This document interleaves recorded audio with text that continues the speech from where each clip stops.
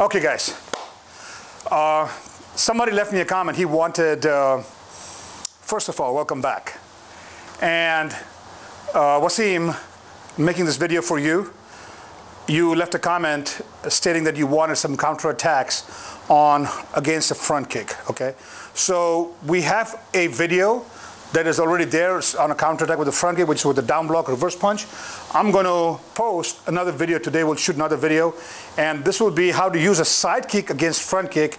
And this is in an open. I'll make a series of videos. Okay, I'll throw some against the front kick, against roundhouse kicks, things of that sort. I'm planning to do all these counterattacks next.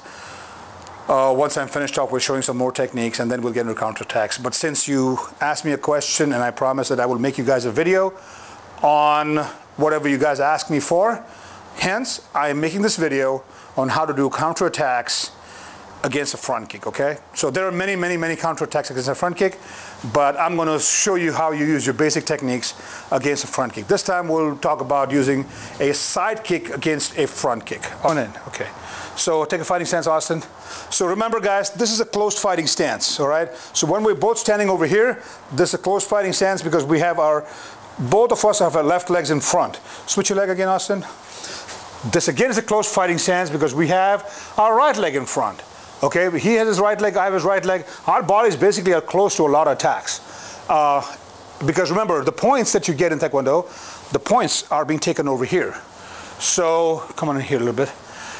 And so the point system in Taekwondo, you get very little points on the back, remember that, unless it's the head or somewhere in this region or whatever. But most of the chubbiest, juiciest points are all here, right?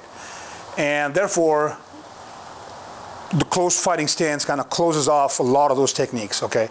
So, now, switch your leg again, Austin. Now, this is an open fighting stance, where I have my right leg in front, and he has his left leg in front. Now we're both open to each other's attacks. A lot of these juicy targets, as I call them, we're open to that, okay? So if I'm standing fighting over here, and Austin actually chooses to throw a front kick to me in an open fighting stance, this technique is going to work against that. And here I'm going to use a side kick because I'm already standing in a fighting stance. We're standing here, we're standing over here in a fighting stance, right? So we're going to do this really slow so you understand the mechanics of this technique. Okay, this is a little complicated. Okay, so Austin shoots his front kick into me, trying to make contact in my midsection area. This could also be an axe kick. This could also be an outside or inside horseshoe kick. This could also be a roundhouse kick, okay? But right now, we're working against a front kick. So Austin wants to slam my ribs or my midsection with this kick. So the very first thing I'm gonna do is, as he comes in, I avoid this kick here, nullifying Austin's attack, okay? By a very small movement. I'm not going to take a big movement because if I make a big movement, I might lose my technique. And I don't want to lose my technique, okay? So the very first thing is from here, I move in, and as I move in, I chamber my leg for my side kick. And what did Austin do? He just walks into my side kick. Okay? He just walks into it. You guys clear with that? You guys understand that? Yeah? And that's what we've been trying to work on, right? So, again, from here, Austin throws a kick, boom, and he eats a side kick. Okay? So right from there, we're standing over here. What are you laughing at? So right now, we're standing over here in fighting stance. Austin throws a front kick, boom, and he eats a side kick right in the body. Okay? So avoid, make that little gap, fire your technique. Let's see it from this side. Okay, same technique. Come here, Austin. Okay, same technique, okay? So watch my feet. Okay, so here we see the technique. So right from here, we're standing over here, and Austin throws a front kick, and I'm not gonna move like this. I'm gonna move like this, okay? I'm gonna skip my foot. From here, as I skip my foot, I chamber my leg in. So come on, Austin, boom.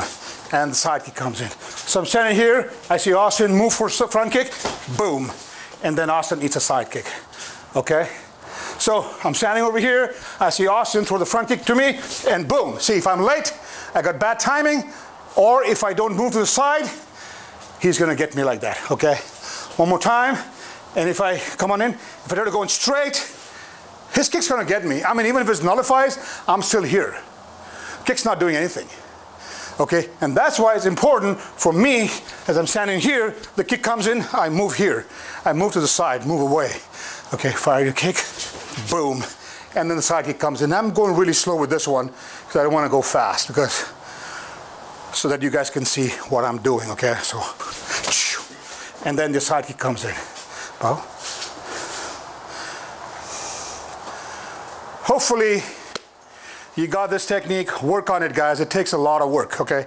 Just because I'm showing it to you and we're doing it easily doesn't mean you're gonna get it easily. You gotta put in a lot of time, a lot of effort. You gotta put in practice. You gotta take a partner, practice with your partner, work together, develop the timing, develop that body sense, develop how the body moves and when you should be moving with the body. These are important things, okay? That's what they call, even in judo, mat time, right?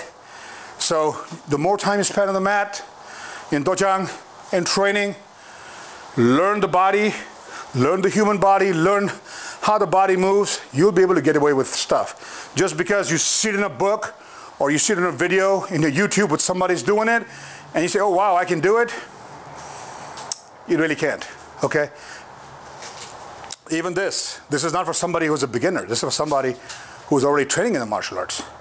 And then use this as a reference, use what I'm teaching, work it, work your timing, work your skills, sharpen your knife, sharpen your sword, okay?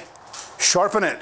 The more you do, the better you'll get, okay? Again, if you like the video, please put likes on it, share it. If you haven't subscribed, subscribe, and share the video, and get this algorithms up of our channel.